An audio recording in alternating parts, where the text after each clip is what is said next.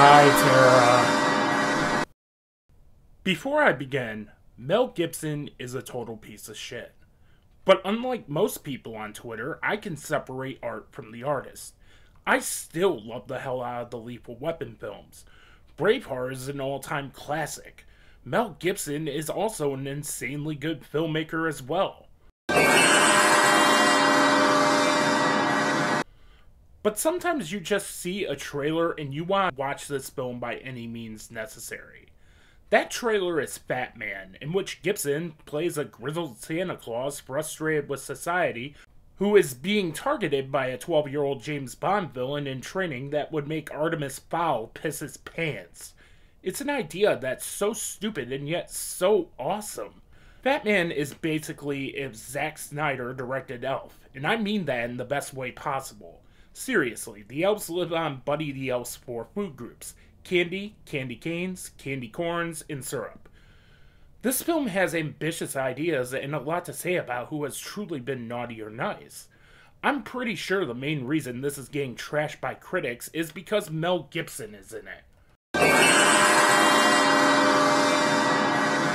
If this were, say, Hugh Jackman in this role, it would have a fresh tomato meter rating. With all that being said, this is Mel Gibson's best performance in years. It's rather interesting that the two biggest action heroes of the 80s are both portraying wildly different Santa Clauses. Gibson is the polar opposite of Kurt Russell's Kris Kringle. He's a Santa that is fed up with the world who is trying to stay afloat. That is actually a far more interesting take on Santa Claus than just Santa Claus being Santa Claus. Santa is getting screwed over by the government. The elves are working in a dark and dreary factory setting and not a Christmassy one. I also gotta give a huge shout out to co-writer and co-director Ian Nelms, who retweeted me and said Mel Gibson gave it his all. I believe that Gibson cared about this project. That in and of itself is pretty cool. Walton Goggins is also fantastic as the hitman hired to kill Santa Claus. He too has an issue with Santa Claus, and as the film progresses, you get why he is the way he is.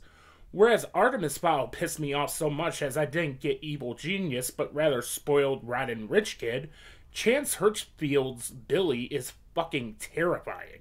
I truly believe he is going to be a serial killer when he grows up. Also, I really like the fact that Santa Claus has a black wife who is age appropriate. Marianne Jean-Baptiste is actually terrific as Rube's Santa's wife.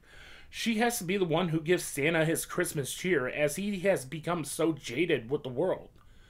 But my main issue with Fatman is that it goes at a glacial pace. Most of Act 2 is just Walton Goggins dicking around. The film stops dead so that Goggins buys a hamster wheel for his hamster. You could tell most of the budget for this film went to Mel Gibson, and they only had him for a week, so they had to pad the story out. Honestly, I would have rather followed Billy. Sometimes a film just needs a medium budget. This needed at least $20 million behind it, as the budget constraints really show in scenes, specifically within the post office scenes. That's not a knock to the filmmakers, as they did the best they could given the circumstances. It's just me saying give more money to films like this. Fatman is one of those films that is destined to be a cult classic. I can see people 10 years down the road talking about this film. This film has an all-time great Mel Gibson performance behind it and has some really great ideas.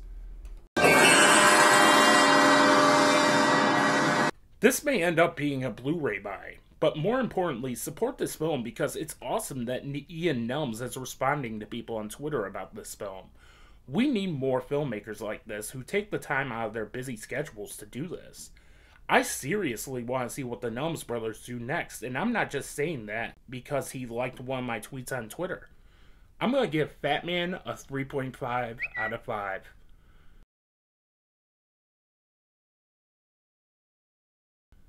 Be sure to like, comment, share, spread the word on New Realms Media. Follow me on all my socials at New Realms Media. And until then, I'll see you next time.